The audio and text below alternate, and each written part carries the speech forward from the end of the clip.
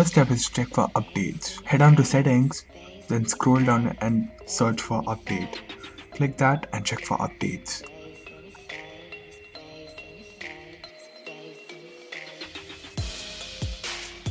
And you can also search for updates through Blackberry's support website, link in description below. Step 2. Download files. So there will be a link in the description below to download these files. Download these files in a zip, so this will be easier to extract and move the files to your Blackberry. Step 3. Installing the apps. Make sure you have enabled allow apps from other sources to be installed on your Blackberry. Otherwise you can't install Google Play services or anything like this. To do that, head on to settings, then go to applications, app manager, go to installing apps, then select allow apps from other sources to be installed. After that's done, locate where is your files in your file manager and start installing the apps one by one.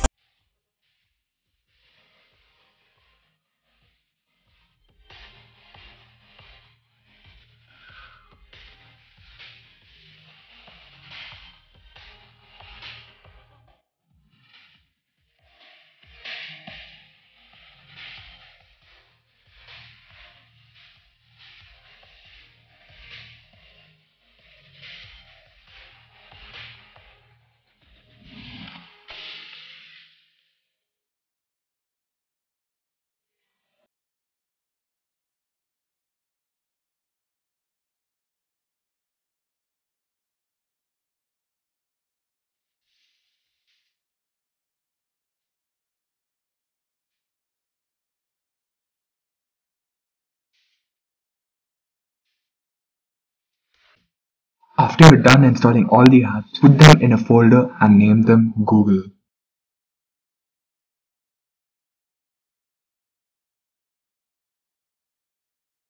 Like this. So after you're done installing all the apps and grouping them into a folder, launch BlackBerry Google ID. Over here, this will be different for you guys because I have signed in to this already. You have to click update registration to sign in, and after you're done signing in, this is what you will get.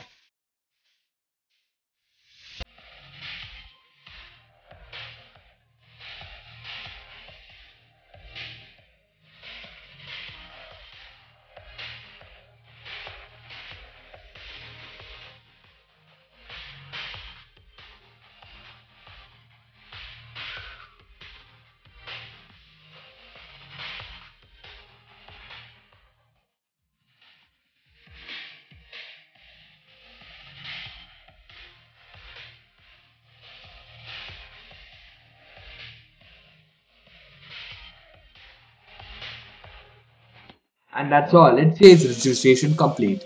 Now, the next step, if you're using mobile data on your BlackBerry to use Google applications, head on to the folder and launch mobile network.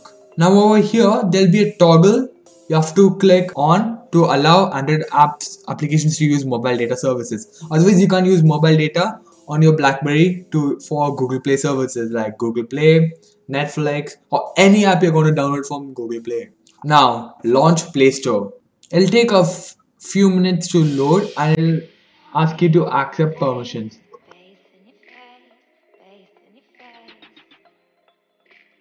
Click accept and you're done. You're in Google Play right now. Now you can download any app.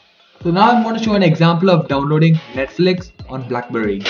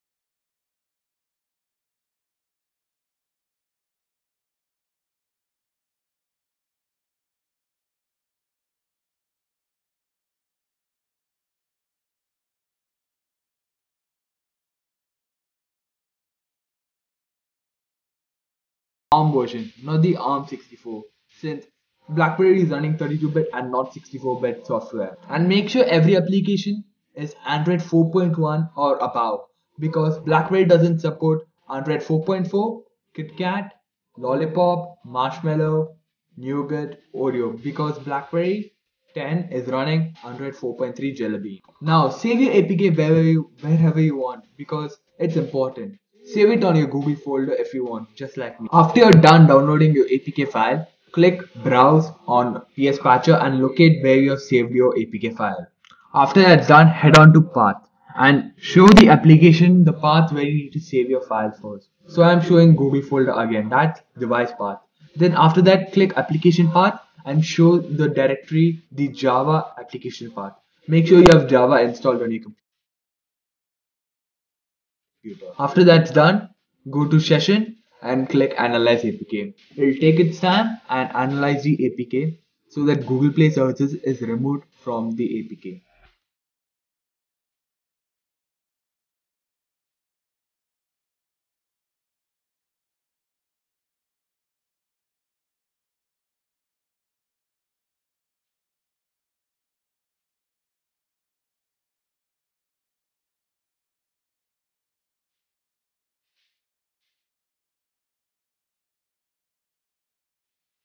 So that's all for now. Now we have Google Play Services on your Blackberry. Make sure to like this video and subscribe to my channel to show support for me so I'll create more Blackberry videos like this. This is TechBuzz signing off.